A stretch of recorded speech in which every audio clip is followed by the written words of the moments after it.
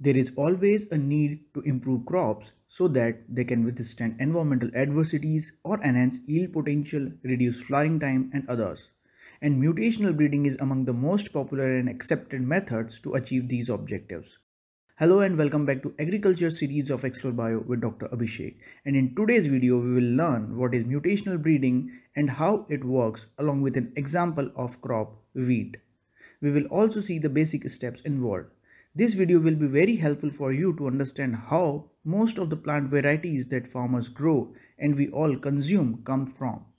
So do watch the video till the end. First, it is essential to know what is mutation and why it is important.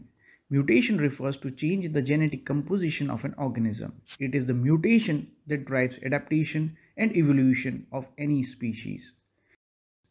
Mutation occurs naturally in all organisms from plants and animals to bacteria and viruses. It is the mutation that has resulted in the evolution of different novel coronavirus variants which differed in the ability to infect its host, multiply and spread to human populations. But as the multiplication rate of virus and bacteria are quite faster compared to higher organisms like plants, they accumulate more mutations much more rapidly. Mutation can be sped up in higher life forms like plants by utilizing physical or chemical mutagens such as radiations and DNA alkylating agents. Such mutations alter genetic composition or the DNA and hence the proteins and the RNA they code for. Ultimately, this affects the characteristics and traits of plants such as tolerance to disease, drought, yield potential, height, color, and others. Thus, it can be proved extremely useful for crop variety improvement. One of the most commonly used and potent chemical mutagen is EMS or ethyl methane sulfonate. It is an alkylating agent that is most commonly used for mutating plants. It produces primarily point mutation in the DNA resulting in GC to AT transition and vice versa. To a lesser extent, it may also result in chromosomal segment deletion. EMS concentration ranging from 0.1 to 2% and exposure of seeds for a few hours to several hours has been practiced by scientists depending upon the crop, its survival rate, and extent of mutation required. Coming on to the basic steps involved in generating mutant plants, taking an example of wheat. First, about several thousand seeds of wheat are soaked in distilled water for around 6 hours. Then the seeds are gently shaken in EMS solution of appropriate concentration for around 16 hours at 25 to 27 degrees. It should be noted that pre-soaking in water is essential before the EMS treatment, as directly giving EMS treatment to dry seeds leads to severe seed lethality.